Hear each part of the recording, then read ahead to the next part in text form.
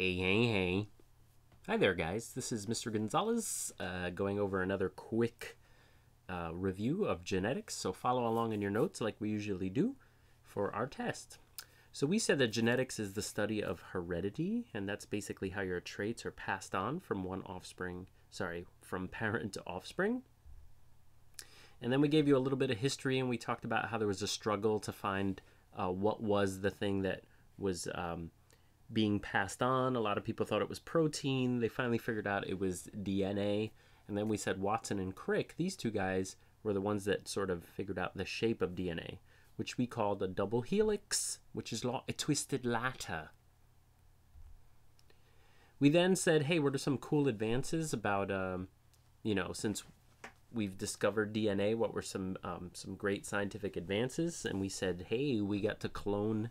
You can clone things, and we talked about Dolly the sheep, how that little baby there's a clone of the mama. We then said that TV shows like CSI, that DNA is used to identify individuals in a crime. Everyone has unique DNA, is what we said. We also used the word DNA fingerprint, remember? We said it didn't have anything to do with your fingerprints. It's just the word fingerprint is used because everyone has unique DNA. We then said that your daddy, they can do paternity tests. Who's the daddy? We said foods have been genetically modified, and we talked about the tomato as being one of the first commercially available modified foods. Then we said, hey, where is DNA? And if we took you and we grabbed one of your cells and then we grabbed the nucleus, we would look inside and see something called chromatin. We'll see either chromatin if the cell is not dividing, or chromosomes, which are X-shaped dudes that have DNA in them. So this right here, this picture shows you a cell and then a chromosome. And then if you unwrap that chromosome and unwind it, you'll finally get to the double helix of DNA. We then said each chromosome is connected by a centromere, okay? And each hot dog, or each half of the chromosome, is called a chromatid.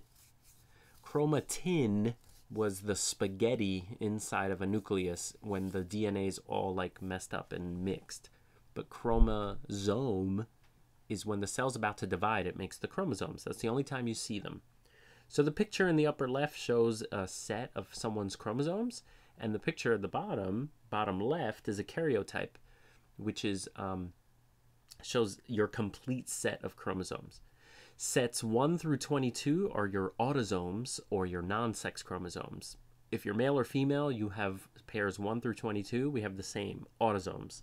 The last pair are your sex chromosomes, and if you have two X's, you're female. If you have XY, you're male. So, what are genes? We use that word a lot. Hey, it's in your genes, man. What it is, it's basically a piece of DNA. So this bee right here has genes for the color of its little fur, the size of its wing, where the eyes are placed on its face. And so a gene is a piece of DNA that codes for a protein or a hormone or anything that makes you or makes the bee. So that's what a gene is. It's a section of DNA that codes. Now the code is based on these series of letters, A, T, C, G, which are called nitrogenous bases. And so DNA is made up of this thing on the right called a nucleotide. Nucleotide is made up of three things: a sugar, a phosphate, a nitrogenous base. All together. A sugar, a phosphate, a nitrogenous base. The sugar is the hexagon that looks like a little house. The phosphate is the balloon, which kind of looks like the movie Up, doesn't it? And then the nitrogenous base is this rectangle here. And so the DNA molecule is made up of a bunch of these. So let's look at that. If you take this guy right here, here's the sugar, the phosphate, and the nitrogenous base. You see them here. The nitrogenous base will pair up with its partner. We already know that A will always pair up with T, and C will always pair up with G. And so that's how they hook up. Now, the thing that keeps them bonded together is a hydrogen bond. A hydrogen bond is what connects the nitrogenous bases together. Okay? And a hydrogen bond's cool because it's kind of like a weak bond, so it could open up when the DNA needs to copy itself. So, one thing I'll ask you to do on the test is to give me the complementary strand. That means I give you one side of DNA and you give me the other side. So all you have to do is pair up A with T, T with A, C with G, yada, yada, yada. The other thing you need to understand about DNA replication, or when a DNA copies itself, is that this huge purple dude is a chromosome. But so is this. This is a chromosome after it replicates. This blue guy is chromosome before, chromosome after. Okay, so just know they come in single or double. Replication. Basically, we talked about the importance of when the DNA replicates. So you make more DNA when you have to make more cells, when you reproduce, when you have to grow. And basically, the way DNA copies itself is the double strand will actually unzip. And then each of those strands that are unzipped have letters on them. Those letters act as a template, or sort of like a mold that free letters can then copy on the other side. So here's what I mean. Here's your DNA, right? Your DNA will split open, and each side now acts as a template. So then our cells have a bunch of loose bases that will then pair up with the side that they go with. So A goes with D, D goes with A, and they all do all kinds of crazy stuff, except for that weirdo in the middle. But anyway, if you notice, we made two exact strands, and that's how DNA replicates. So, this is a do now we did. Difference between chromatin and chromatid. We said chromatin is the non-chromosome spaghetti-looking mess inside a chromosome. Inside of a nucleus, and it's the genetic material when a cell is not dividing. And a chromatid is one hot dog or one strand of a chromosome that is replicated. The complementary sequence for Gattaca is CTAATGT. Okay? Why is DNA replication necessary? We already said that. And if you had 20% of adenine, you would have 20% of thymine, the T1. Okay, so what is this called? A nitrogenous base. Sorry, a nucleotide. Very good. What is that called? DNA or double helix. What is that called? Gene. What is that called? Karyotype. What is that called? Aqua line. That's a nitrogenous base. What is that called? Sex chromosomes. What's that? Just a chromosome. What's that? Chromatid. What's that? DNA replication. What's that? Autosomes. Autosomes, non-sex chromosomes. Next.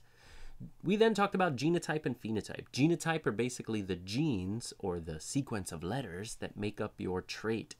Phenotype is what you look like. So we talked about this moth that has crazy owl eyes.